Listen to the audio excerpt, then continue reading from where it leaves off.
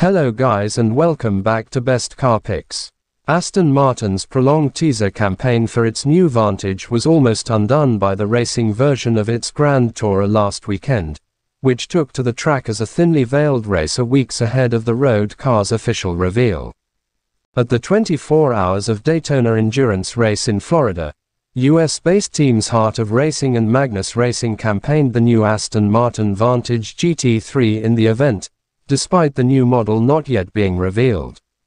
To get around this technicality, the team placed body-colored decals over the Vantage's headlights, making them appear horizontally oriented rather than the vertically aligned units which will adorn the heavily updated car. Previous spy shots have shown the altered headlight orientation is one of a handful of changes coming for the Aston Martin Vantage, which is set to be officially unveiled on February 12, 2024. There were a number of additional tweaks to the new Vantage GT3 racer, officially called the Vantage GT3 Evo, such as vented wheel arches and a new diffuser, though these upgrades are limited to the racing car.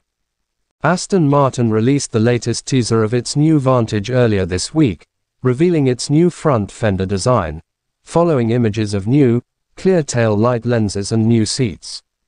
As previously reported, the 2025 Aston Martin Vantage is expected to be a heavy redesign of the current Grand Tourer which debuted in 2018.